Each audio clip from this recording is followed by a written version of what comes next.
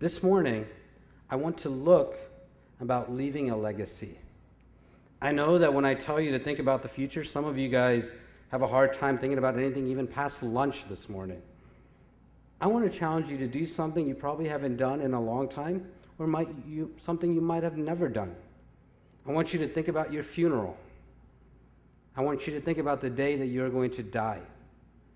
I want you to challenge you to live your life backwards from that day. What kind of impact do you want to have on the people around you? What kind of impact do you want to have on the people that look up to you, the people that know you, the people that come alongside of you? As a follower of Jesus, what kind of impact are you leaving for the people that are left, especially when it comes to the next generation? What do you live for? Would it be what Jesus wanted you to live for?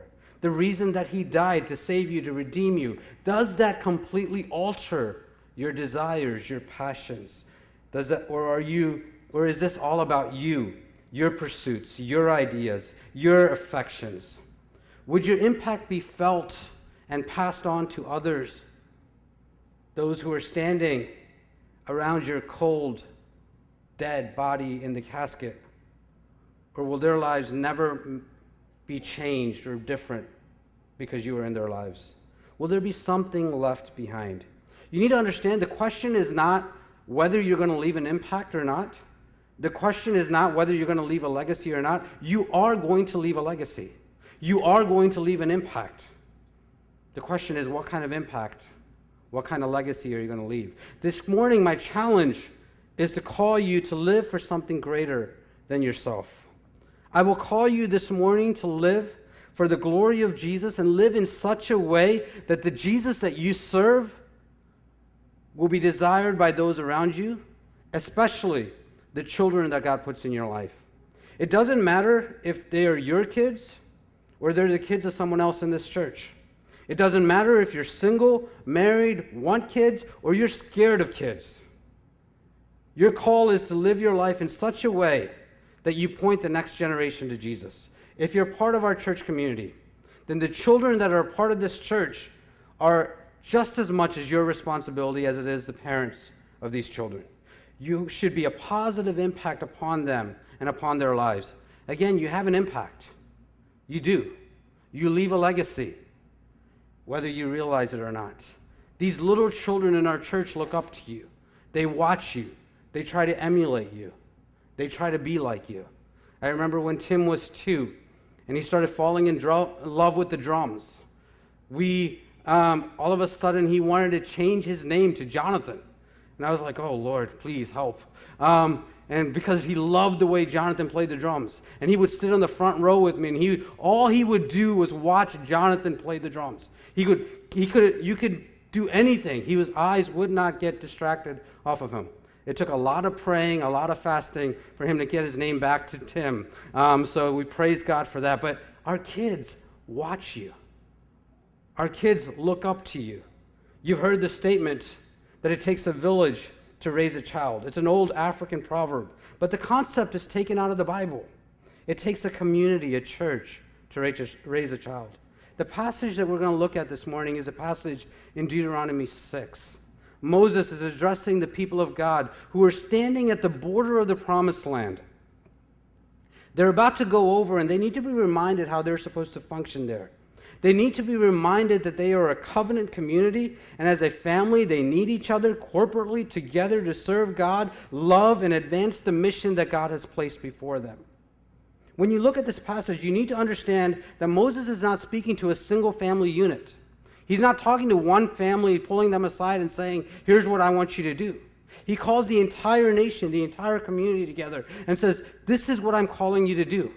This is what I'm calling you to do collectively. This involves all of you, whether you have children or not. This is the legacy that I want you to leave. Some of you guys who don't have children or are not married, you'll immediately try to zone me out this morning. But let me encourage you not to do that. Because everything that I talk about this morning applies to discipleship, applies to relationships, to friendships that you have. Everything that I talk about in terms of parents raising their children can be applied to the lives of people that God has brought into your life. The relationship that a parent has with a child is the same for others around you.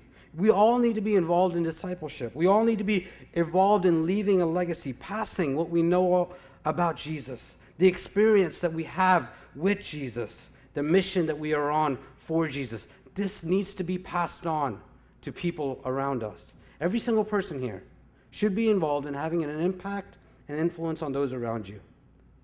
The text is a sad text when you think about the context. The oldest person in this crowd is no more than 40, with the exception of Joshua, Caleb, and Moses. There are only 3 guys over 40. 600,000 people had left Egypt wandering in the desert. That number has shrunk. Everyone over 40 is dead and gone because of their disobedience.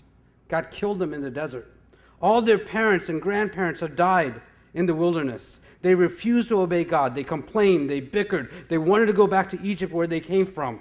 So you can imagine there's not much of a legacy that's left here. These guys are left to start over as a new generation. The legacy that has been left to them is that they've learned how to doubt God, how to mock God, how to complain about God. This is what they learned from their families. Life was hard for these guys. They struggled with people walking away from God, especially their parents. They struggled with wondering where food would come from, where water would come from, wondered where they were going in life. They didn't know what they were doing. They were literally circling in the desert over and over. Their families were dying off. Everyone is complaining about God. They were the only ones left, and they were young. Does it sound familiar? Does it sound like the context that we're in? They knew that God had promised them a good land ahead of them, but they found it hard to believe, to hold on to the promise as if it were true. All their parents have died in the wilderness, and the question posed before them is, why shouldn't they be different from their parents? Why shouldn't they just continue in the same ways that their parents lived? Why should they change? The question is, would they love God, keep His commandments, follow Him, even though their parents didn't? Would they be faithful? Would they teach their children about this faithfulness? Would they unite as a community and support one another in this pursuit? Would they spread God's fame in this new land that they were going into? Would they live their life on mission for the glory of God's name? Or would they live in isolation away from the world? They were about to embark into a dangerous territory, a dangerous country, a dangerous journey into a culture that was completely opposed to the gospel, completely opposed to God. A culture that wants to consume them, conform them to be just like them. The gospel is at stake here. God's glory is at stake here. Everything is at stake here. This is very important. The same is true of us as parents. The same is true of us as a church. What does it mean to leave a legacy for Jesus? What's it mean to leave an impact to the next generation where they will love Jesus, follow Jesus, serve Jesus more than we do all? Let me give you 6 things from our text. Number 1, be faithful. Be faithful. Verse 1. This is the commandment, the statutes, and the rules that the Lord your God commanded me to teach you, that you may do them in the land in which you are going over to possess it. Right at the beginning of the speech, Moses tells them to do exactly what your parents never did. That was to obey Jesus. Not just talk about it, not just play a good game, but to actually do it. He says, these are the commandments that you are supposed to do. These are not simply commandments that you're supposed to listen to. These are not commandments that you're simply supposed to believe. These are not commandments that you're simply supposed to know. These are commandments that you are supposed to be taught so that you can practice it and you can do it in your life. This was the goal of Moses' teaching. Not just so people can know what they believe, but they could practice that truth and be faithful in obedience to that truth. What's Moses trying to do? He's trying to guard them from hypocrisy. Hypocrisy was the name of the game for their parents' generation. They all claimed to know and love Jesus. They all claimed to follow Jesus. Yet all they did was bicker and complain and whine and mock God. What they believed and how they lived were completely antithetical to each other. Moses wanted to guard them from hypocrisy. He's challenging them to live out what they believe. Listen, nothing ruins the next generation. Nothing ruins the effect of your witness. Nothing ruins the impact that you will have on your life of your children more than hypocrisy. Nothing. If you are living one way and you claim to believe something completely different, it will affect your children. To say that you live one way, come to church, and act like you have everything all together, and then to go off and completely live in a completely different way, your children are watching, and they will see it. Just so you know, Jesus saved his harshest criticism for the religious hypocrites. Paul saved his strongest words for the so-called brother, people that weren't really followers of Jesus, but they put on a show in front of everyone else just so they could be accepted. Some of you in this room, you need to examine yourself. You sing to Jesus, you raise your hands, you take communion, you talk a good game. But let's be honest, you're full of it. You may have a lot of us fooled. You may act like you have everything together, you know the right words to say, but God knows exactly what you're doing. God knows your heart. I want to go to the extent of saying that when you do that, you're actually making a mockery of the gospel. Because you show up at church and live one way, but then you live a completely different way when you step out of the doors of this building. And God sees it. Do you understand that if you're going to live like a hypocrite, you're actually going to ruin the mission of the gospel that he's calling us to do? It's much better for you not to play the game at all. Listen, we've got a pretty open community here. You can be as honest and open as you want. We've created an environment where you can be honest with your struggles and weaknesses, and you don't get judged here. But you'll be welcomed, you'll be accepted, you'll be challenged to keep pursuing God. We won't let you stay in your sin, but we will challenge you, but we will love you and accept you. Listen, we're all broken people, and we'll be happy to admit that. So listen, be free to be honest. Don't play a game. Don't pretend that you have everything okay when you don't. Contrary to popular opinion and liberal theology, you can't pick and choose which laws of God you want to accept and which laws of God is not relevant to you. You can't say that you will do good deeds and then go sleep around with anyone that you want. You can't give your tithes and then be looking at pornography when your wife and your children are asleep. You can't raise your hands in worship and then abuse your wife physically, verbally, or emotionally. You either follow Jesus completely or you don't. You either recognize you have a problem and you get help for that problem and admit that you are broken and in need of God's grace and you have sin in your life, or you hide your sin from everyone else and live a double life. And the Bible calls that hypocrisy. When you pick and choose what you want about Jesus, when you pick and choose what you obey about Jesus, as if he's some kind of buffet line that you can choose what you want and ignore the others, you've created your own little Jesus. And it's not the real Jesus. It's one you made up. And you made up a Jesus that's cute and cuddly and allows you to continue in sin and doesn't confront you, doesn't challenge you, doesn't force you to confront your sin, one that never offends you. The Jesus that you have is not the Jesus of the Bible. And the Jesus that you claim to follow of the Bible, is the Jesus that you claim the Jesus of the Bible? Or is he one that you just made up? Because if you're comfortable and good in your sin, and he lets you live any way that you want, it's probably not the biblical Jesus. Jesus said this, if anyone would come after me, let him deny himself, take up the cross, follow me. Alan talked about this in the middle of worship. Whoever would save his life will lose it. Whoever will lose his life for my sake will save it. That's not pretty. It's not a pretty picture. That's not a pretty calling. He says, if you want to follow me, great. Take up your cross. Take up your cross. It's not a piece of jewelry that you wear around your neck. It's a bloody, gruesome symbol of death and anguish. Jesus is saying, you want to follow me? Good. Die to yourself.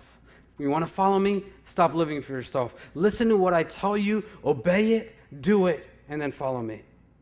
In our passage, in the back of the mind of these guys that are standing there, the memory of their moms and dads cursing God, bickering, complaining, but smiling every weekend when they went to church, smiling when they went in front of the tabernacle, smiling when they made their sacrifices. No doubt, this is what the entire generation saw. You can imagine the bitterness that they had, dancing, celebrating, praising in church when it was time for offerings. But as soon as they get home, bickering, yelling, cursing, complaining. They know what it's like not to follow Jesus. They've seen hypocrisy their entire life. And here's Moses calling them not to follow the way their parents behaved, but to create a new legacy, a new way of living for their children. I want you to notice at the end of verse 1, he provides them hope. He gives them hope there. He says, you're about to go into the land that you're going to go over to possess it. You got to understand, this community saw their entire previous generation die in the wilderness. And to hear these words are words of tremendous hope. We're not going to die in the wilderness. God says you are going to go and possess it. He assures them, you're going to go over. I've got a plan for you. I will use you. I will work through you. This is what God is telling him. He will be faithful to his word, and he will guide them. Paul picks up on this in his letter to the Corinthians in chapter 10 of 1 Corinthians. And here's what he says in verse 1. He says, I don't want you to be unaware, brothers, that our fathers were under the cloud. They passed through the sea, and they were baptized into Moses in the cloud and in the sea, and they all ate the same spiritual food, and they drank the same spiritual drink. For they drank from the spiritual rock that followed them, and that rock was Christ. Nevertheless, with most of them God was not pleased, for they were overthrown in the wilderness. Now these things took place as examples for us, that we might not desire evil as they did. Do not be idolaters as some of them were.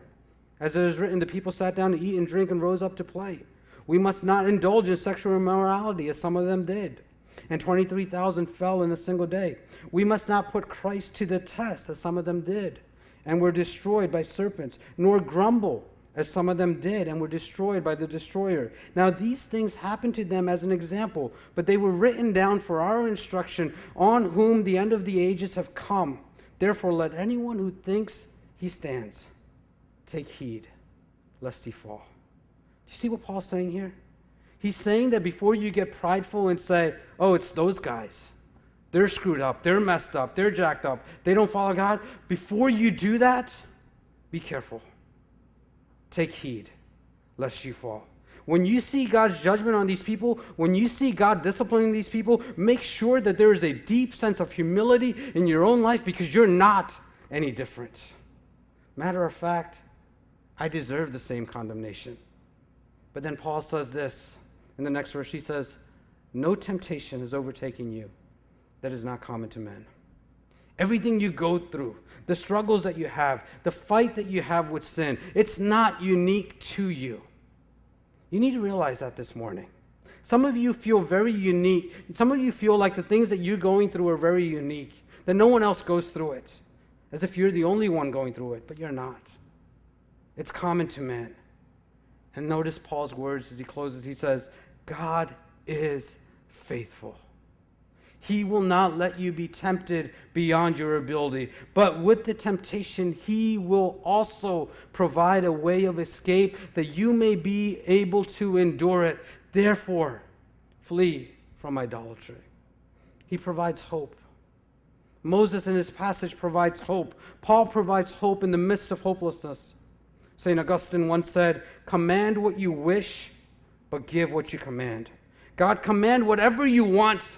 I'm a follower of you. I'll do whatever you say, but please give me what you command. Give me grace to follow through with what you've told me to do. He will not abandon you to yourself. Some of you think you're alone in this, but he says very clearly in Scripture, I'll never leave you. I'll never forsake you. I'll always be with you. Some of you need to hear that this morning. This is God speaking to you this morning. I will not leave you. If you are in Jesus, God is saying he will not abandon you in the midst of your struggles. He will not abandon you in the midst of your suffering. I will be with you. You say, I failed. Yeah, I'm supposed to be faithful, but I haven't been. I failed, and I haven't just failed once, but I failed over and over. To this, Paul reminds us, if we are faithless, God remains faithful. Even when we're faithless, he remains faithful. Isn't that good to hear this morning? Because the call to be faithful, we all fail. The call to be like Jesus, we all fail. the call to honor him in everything that we do, we all screw up. We have ups, we have downs. But this is not a sprint, it's a marathon. He wants long obedience in the same direction. Those of you who are parents, when you think about what it means to be a father, when you think about what it means to be a mother, think long term with your children. Remember, they're watching you. They will derive what it looks like to follow Jesus from you. Those of you who are single, how are you living your life now where people look at you and they see Jesus in you? Second thing, be worshipful.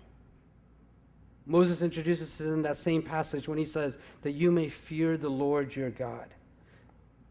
Fear. Fear in God. It's not a cowering, crippling type of fear. Oh God, please don't kill me. Please don't judge me. Please don't strike me down. It's not that kind of fear. It's rather a fear that's full of awe, full of wonder, full of respect for God. When it comes to the Bible, explaining the fear of God is a hard thing to do. It's not just cowering, afraid of God type of fear. But at the same time, it's much more deeper than just respecting God. So you can't translate it just respect God, because there's something to the emotional side, to the affection side of it as well. So we translate it the fear of God, simply so we can understand it. The best way to describe it is if you've ever been to the Grand Canyon or Niagara Falls, you might be, when you get there, at least for one moment, you forget about yourself. The moment you look over the cliff and see the beauty of God's creation, the moment you look and see the beauty of the falls and the power of the falls, you forget about yourself. You forget about everything about you. You forget your problems, your struggles, your future, your past. For a moment, you're lost in the greatness of what's before you. The moment you see it, you're not continuing the conversation that you previously had. The moment you see it, you stop. You're in awe of what's in front of you. You're not standing there talking about yourself and your accomplishments. You're lost in something that's greater than you can ever imagine. There's even a hush that falls on you just for a moment. Maybe the only words that come out of your mouth is, wow. You get quiet, and you just take in the greatness of the whole thing. You feel small. See, that's a little bit of seeing what the fear of God is. The closer you get, the more in awe you are. The closer you get to the edge, you look down, there's a little bit of fear that comes upon you. But in that smallness, don't we feel good? Doesn't it feel good to stand and be there? We feel small, but we feel good about it. It's a strange feeling. This is kind of what it means to fear God. We don't feel empty necessarily, but we feel like we're drawn into fullness, into something so much bigger. That's what we call worship. That's what we do every Sunday. That's what we're called to do with our lives. That's what we call the fear of God. Everyone feels this. It doesn't necessarily have to be at the Grand Canyon or Niagara Falls. You feel it maybe when you go to a concert or a game. You get lost in the feeling of the event. The fear of God is when you become less important, others and what they think about you become less important, and Jesus and what he says about you becomes more important. You get lost in that greatness. That's what it means to fear God. See, the gospel is essential for this. Your life is either spent in the fear of God, trying to honor God with your life, or in the fear of man, trying to honor people and get their approval. What category you fall under depends on how much you believe the gospel in your life. Practically speaking, one of the greatest ways to demonstrate the fear of God in our life and in the lives of people around us is through the confession of our own sin. It's to be honest with one another. It really shows an element of our fear of God, not the fear of man. Because the fear of man, all you want to do is make yourself look good in front of other people. You don't want to be honest. You don't want to be transparent. You don't want people to think negative of you. But when you fear God, you really don't care much about what other people think anymore. But you be honest and say, listen, you might think negative of me, but I need to tell you this because I need your help. I need you to pray for me. I'm struggling right now. I need God's grace. I don't want to be struggling in this sin. Would you pray for me? I got stuff going on and I need help, I need prayer. That demonstrates a true fear of God, because you're not living just for the approval of people, but you're wanting to honor God with your life. You need a deep sense of who Jesus is, who we are in light of his greatness. We need to know our place and joyfully embrace that. Parents, your kids need to see the fear of God in your life. They need to sense the honor of Jesus from you. Let me ask you, who do you worship functionally? I'm not asking who you declare to worship, but who has value in your life? Who changes your life? When's the last time you actually changed something in your life because you feared God? Because he was so great, so awesome, that you were drawn to him and your immediate response was, I'm a mess. I need to change. Because you saw how great he is. You see, the closer you get to him, the closer the light shines on you, the more you see the less you are in terms of following him, how less you're loving him, and the more you want to change. And as the light shines brighter, the more you realize how sinful you are, and that there's a desire in you to change because of Jesus. Some of you aren't close enough to Jesus, so you don't see anything at all. You're so far in the dark that there's no light shining in your life. So you never change. You continue in sin. It doesn't bother you. You don't think there's anything wrong in your life. How close are you to Jesus? When have you been last captured by his greatness, by his wonder? Number 3, be knowledgeable. I might not have time to finish all 6. If not, we'll finish next week. But number 3, be knowledgeable. Verse 4 says, Hear, O Israel, the Lord our God, the Lord is one. The point here is that God is unified in his will and purpose. God isn't dysfunctional. He isn't inconsistent. We believe in only one God. We believe that he's not one among many gods. We believe he's the only God that exists. There is no other God out there. There are so many so-called gods, but there aren't any other gods. He's unique. He's one of a kind. He's precious. Jesus is incomparable to anything and anyone else. There's so many other gods out there that you're going to hear about in this new land that you're about to go into, Israel, that you're about to possess, but they're not even comparable to your God. The psalmist captures this when he writes, You have multiplied, O Lord, your wondrous deeds and your thoughts toward us. None can compare to you. I will proclaim, I will tell of them, yet they are more than to be told. Notice again in this passage, it is the Lord our God. It's not the Lord your God.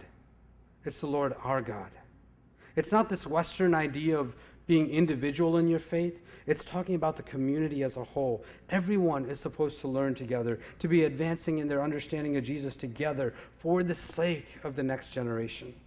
Doctrine is absolutely important for you to know, especially for the sake of the gospel, especially for the sake of the next generation. And I know some of you have been burned by people that push doctrine on you, and so you turn away from it. But listen, you need to know what you believe, because your kids will ask you questions. How will your children know about Jesus and know Jesus unless it's passed on to them? How will young believers that are sitting around you know Jesus, follow Jesus, unless it's passed on to them? If you think that it all depends on me and all the other people that teach up here, listen, that's not the way it works. They will ask you the questions. They'll look at you for answers. You need to know that you're the one that's called to pass it on to them. You need to know enough about Jesus in your mind that you can pass it on to your next generation. It's important. 1 Timothy 4:16 says, Keep a close watch on yourself and on your teaching. Persist in it, for by doing so you will save yourself and your hearers. Your children are hearing you. Watch your doctrine. Watch. Be careful about what you know about God. Moses wants the people to be consistently working in their knowledge about God. A.W. Tozer said, What comes to your mind when you think about God is the thing that's most important about you. So the question is, what are you learning about God? What are you teaching others about God? How are you teaching your children about God? Some of you are content with having this superficial, mystical Jesus idea. You know he loved you, you know he died for you, but that's the extent of it. That's about as deep as you go. And listen, it's okay to start there because that's profound right there. But you can't stick there. You can't stay there. You need a Jesus that confronts you. You need a Jesus that does not allow you to stay the way you are. Some of you have this misconstrued idea of grace that you think that Jesus turns a blind eye to you when you sin. That is not Jesus. He doesn't turn the blind eye. He wants you to deal with it. He needs a Jesus that says, listen, I love you.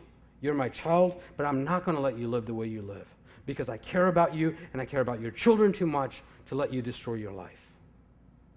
God is dead serious about your relationship with him because not just your life depends on it, but the life of your children and your children's children depends on it. The idea that we have this individual religion, me, my relationship, my walk with God, the Bible blows that out of the water. It's not by yourself. It's not about you and your little experience with Jesus. It's deeper than that. It's much more profound than that. Your impact is upon those around you, especially those little children that run around here after service. Number 3, be joyful.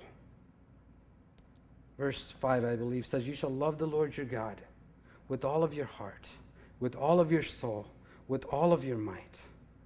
Not sure if you realize this, but do you know that Deuteronomy talks more about loving Jesus and loving God more than any other book of the Bible except the book of Psalms? It's not just a book about laws and rules and things we're supposed to do and not do. A key verse of the Bible is this one. Jesus says himself in the New Testament, this is the greatest commandment.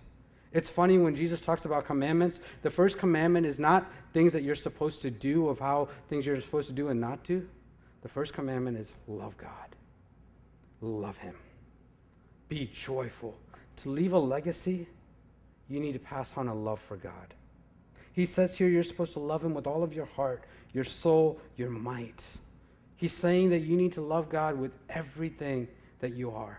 Your heart, your mind, your will, your affections, your body, everything about you. Love me with that. Love me, value me, treasure me. Let me be the joy of your life. Listen, Jesus didn't go to the cross and die a brutal death just so that you can love him with your mind. Just so that you know that he did something for you. Some of you love him well with your mind. You know a lot about him, but that's about it. You need to love him more than just with your mind. You need to love him with your entire being, your affections, your heart, everything. He's going after your affections here. He doesn't want a bunch of soldiers who follow the orders of their general, but then go back to their barracks and complain about how mean and how hard he is. He wants a bunch of sons and daughters that says, Daddy, I love you, I worship you, I'll do whatever you tell me to do because I'm in love with you. The foundation to obeying God is this. To love God, to desire God, to want God, to treasure God is to keep obeying God away from becoming duty or emotionless religious duty. One of the most misunderstood verses of the Bible is Jesus' comments in the book of John. He says, if you love me, keep my commandments. He's not saying, if you want to show me how much you love me, do the things I tell you to do. That's not what Jesus is saying. He's saying, if you love me, stop right there and address that issue first. Do you love me? Because the evidence of the fact that you love me is that you'll do what I tell you to do. When you love me, when I overwhelm your life, when your emotions are taken over by me, when you are drawn to me, the result of that is that you're going to obey my commandments. It will come right out of you. You will want to obey me. You will want to follow me. This is where it starts. He wants obedience that is induced by joy. Let me ask you, are you leaving a legacy of joy? Do people, do children know you as someone who passionately pursues Jesus, who loves Jesus with fire in your bones, who loves his word because when you get into the word, you get to see Jesus? Going back to the illustration of the Grand Canyon, the whole point of the Bible is not to fill your head simply with knowledge, but it's like a map that guides you, that shows you which way to go, so that when you get, it's guiding you toward the Grand Canyon, so that when you get there, you step out and you're in awe and wonder. It's not simply so you know which way to go. It's simply so that you could reach your destination, which is God, and you could be in awe and wonder. Are you full of joy? Are you full of happiness? Or do people around you know you as someone that comes to church, who claims to be a Christian, who goes through the motions, who loves to argue theology and doctrine? Is that what they know about you? Is that all that they know about you? Do they know you for your affection? Do they know you for your passion for Jesus? How do they know you? Do they know you as someone who's religiously astute, who knows everything? Or do they know you because they see Jesus in your life? Do your children see you as a disciplinarian who's just trying to fix them? Or when they see you, do they see Jesus in your life? Do they see his love, his joy? Listen, we're not talking about being fake plastic smile that doesn't take into reality the situations of life. That's not what I'm talking about. It's not superficial happiness. It's not, oh, bless Jesus, God is good, my life is a mess, oh, praise Jesus anyway. That's not what I'm talking about. But it's this deep-seated conviction that Jesus is on his throne and that he loves you no matter what you go through. No matter what you go through, deep inside you know God is in control of my life. There may be tears flowing out of your eyes. Your heart may be breaking, but deep down inside, you know he's sovereign. You know he's in control. You know he has the best for your life. And you still communicate that even if you're suffering. That's what it means to rejoice in God at all times. Listen, some of you go through a lot of suffering. You go through a lot of anguish. Matt Chandler said this, and I love it. It says, some of you, God has ordained you simply to have the crap beaten out of you all the time, over and over and over. And that's all you'll ever experience. You'll experience one suffering from the next suffering, one trial to the next trial. Because, listen, your best life is not now. Your best life is a life that's yet to come. And God will use the things that you go through. That's why Paul writes in 2 Corinthians 6, he says, we're treated as impostors and yet are true. We're treated as unknown and yet well known, as dying and behold we live, as punished and yet not killed, as sorrowful and yet always rejoicing, as poor yet making many rich, as having nothing yet possessing everything. Paul's saying, listen, I'm always in tears. I'm always broken. Life is always a mess. But listen, in the midst of that, I will still praise him and worship him. These two come together in the Christian life, and it doesn't make any sense to a watching world. How can you be joyful in sorrow? The only way you can do it is having a changed heart by Jesus. Do people see you rejoicing in the midst of your suffering? Do they see you trusting God in the midst of your tears? Do they see you suffer and suffer well? This isn't about faking. This is about being real and being honest. Number 5, be available. Verse 5, these words that I command you today shall be on your heart. You shall teach them diligently to your children, and shall talk of them when you sit in your house, when you walk in the way, when you lie down, and when you rise. The idea of teaching them diligently is the idea of impressing on them. The idea is the image of someone who's creating a monument. He takes a hammer and a chisel and pounds away, chisels and chisels, till the rock is formed into something. That's the idea of the word here. You keep going. You keep impressing the truth. You keep teaching. You keep pouring into them. You keep doing that because you are forming them. The whole idea of sitting, walking, lying down, rising, the idea is that everything you do, your entire life, everywhere you go, should be about Jesus.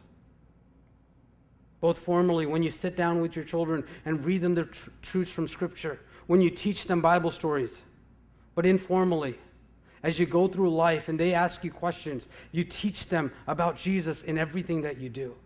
When they ask you questions, then listen, children will ask you questions. You point them to Jesus. Do you realize that your kids learn more about you, more about Jesus and the experiences of life than they do by sitting in the context of a church? It's not what they learn here in church that impresses their heart the most. It's what they learn about how you respond in the context of life and life situations. As you experience life together, more than just when you sit and read them the Bible in the evening, it's through the experiences of life and how you point them to Jesus. That's how they learn about them. This implies something very important here that you need to understand. If you're going to leave a legacy for Jesus, if you're going to disciple people around you, those of you who are single, you actually have to be with them. You got to be in their lives. This is where impact happens. It's not in a classroom setting. It's not sitting in a sanctuary once a week and just hearing truths taught to you. It's more than that. It's about sharing life together. It's important that you're around each other. It's in the context that you get called out on your sin. It's in this context that you get encouraged when you suffer. It's in this context that you do your mission together. Verse 8, you shall bind them as a sign on your hand, and they shall be as frontlets between your eyes. You shall write them on the doorposts of your house and on your gates. Now, some people take this very literally, especially some of our parents, and they have verses written all over their house. They just go in their house and there's verses everywhere. I don't think that's what Moses was talking about here. He's saying that Scripture should govern your home, it should govern your mind, it should govern your hands. In other words, where you are, what you're thinking, what you're doing should be influenced by the truth of God's Word. God says to impress on them, talk about them, tie them, write them individually on your own hands, as a family on the doorposts of your house, and in your city on the gates of the city. Listen, this mandate is not just for you, but it's to touch the city that God has placed you in every facet of your life. Bottom line, God wants you to be together, share life together, with His Word as the central focus. Let me ask you something. Is it common for you to be around other people and have Jesus come up in the conversation? Or is it just uncomfortable and awkward? I'm not talking about when you're hanging out with me, because some of you guys like to throw God into a conversation just because you think that's what you need to do with me. But when you're hanging out with other people, when you're hanging out with your friends, is it awkward for you to talk about what God's doing in your life? Is it awkward for you to say, hey, here's what God has blessed me with. Here's the way God has provided for me. Here's what God is doing. I'm talking about when you're home with your wife. Can you talk to her about, hey, what's God doing at our family? When you're with your kids, can you talk to them about Jesus? I'm talking about when you're with your kids.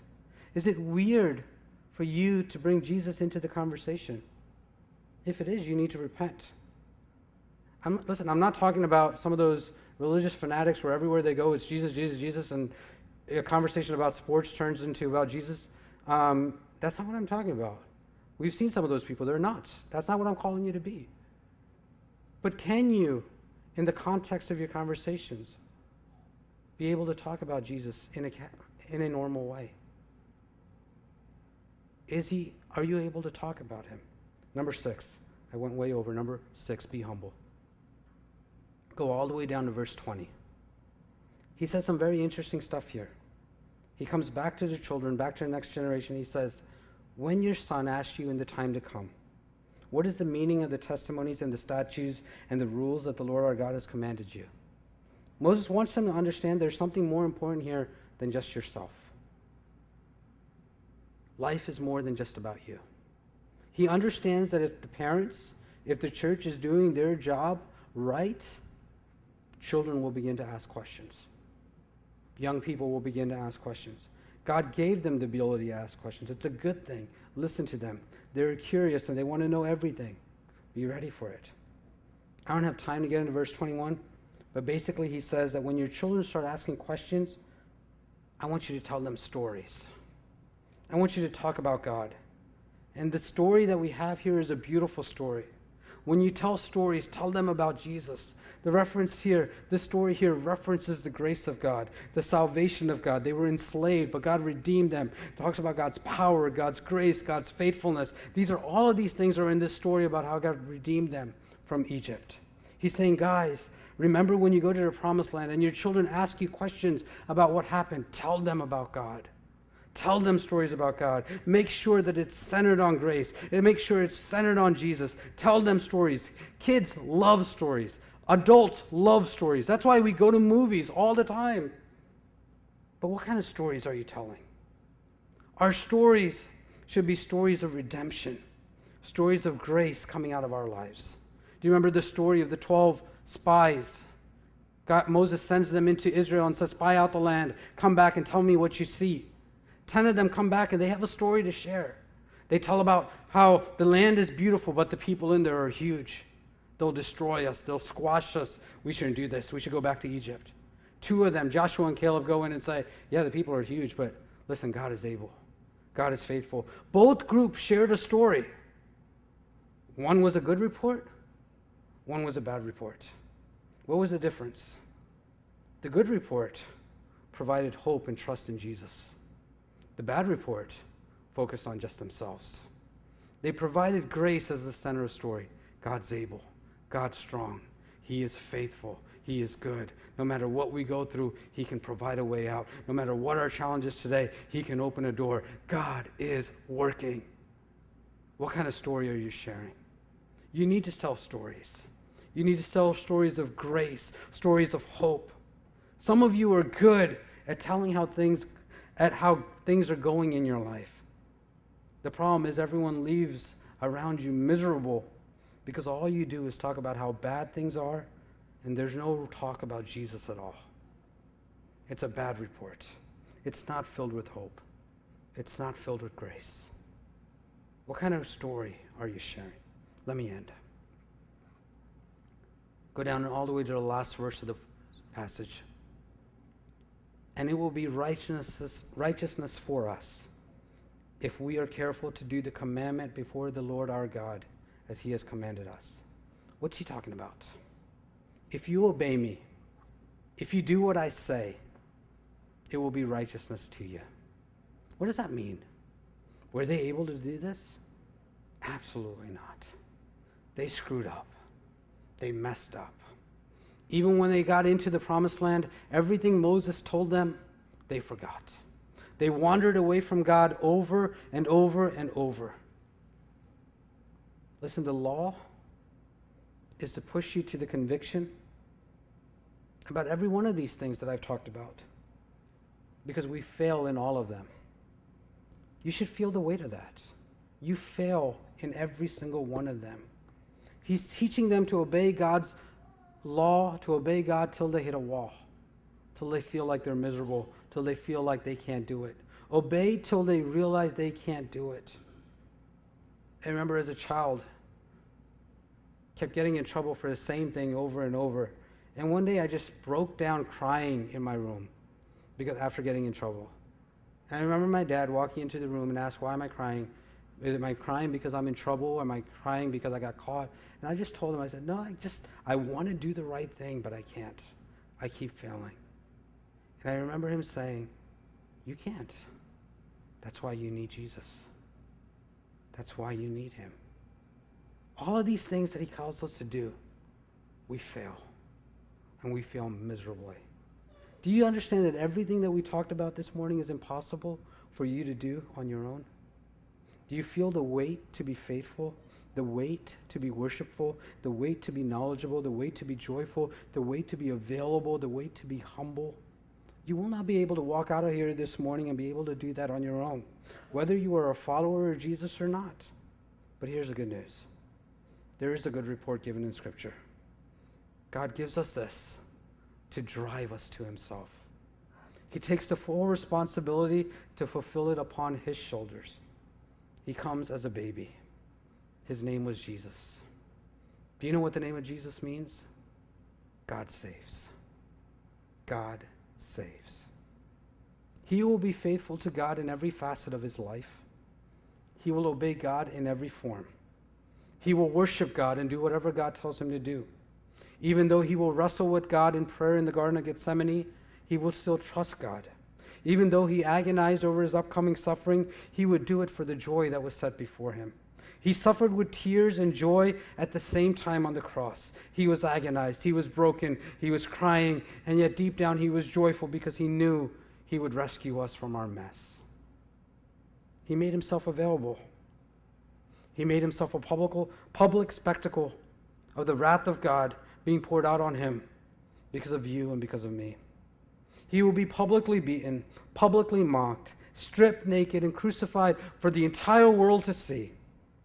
He made himself who knew no sin to become sin so that you might become the righteousness of God. Here's where it connects. God says if you do these things, you'll be righteous. But we realize that we can never do it. We fail. We'll never be righteous. And he says, okay, I'll take the burden on myself. And when he sends his son Jesus to die. It's no longer about what we do, but it's about his son Jesus. And because he dies, because he takes the punishment upon himself, God now declares us something that we would never be declared. He declares us righteous. This is how we leave a legacy. We don't live for righteousness. We live because of righteousness. We don't live to be made right with God. We live because we have been made right with God. We don't live so that we can be loved by God. We live because we have been loved by God. We live because of what Jesus has done, and now we want to obey him and do what he says. We leave a legacy for Jesus because we see the legacy that he himself has left behind for us, and he's our example. This morning we come to the table, and we don't come with anything in and of ourselves to boast about. We come knowing that we are complete failures. We're not faithful. We're not worshipers. We're not knowledgeable. We're not joyful. We're not available. We're not humble. And in our mess, God sends Jesus and says, everything you're supposed to be, I will show you what it's supposed to be like in Jesus. I will let him live the perfect life, but then I will let him die the death that you're supposed to die. I will let him suffer the suffering that you are supposed to suffer. I will put on him the punishment that you are supposed to receive. And when I should have turned my face away from you, I'll do that to Jesus. I'll turn my face away from him. And when it's all said and done, when you come to the end of yourself and you fall to your knees in front of the cross, I will declare you righteous. I will declare you my son, my daughter, because of Jesus. Because of Jesus. This morning I'll ask you to examine your hearts, examine your lives, examine your affections, examine your attitudes. If you are trying to do this on your own, would you repent? Would you confess? Would you come to the table broken? Would you come to the table complete humility? Would you come recognizing, God, I can't do this. I can't leave a good name for myself, let alone for the generation that goes beyond behind me. But thank you for Jesus. Thank you for Jesus. This morning, as you examine your hearts, whenever you are ready to come, I invite you to come, grab the elements and go back to your seat, and then we'll come and take the elements together. Let's worship.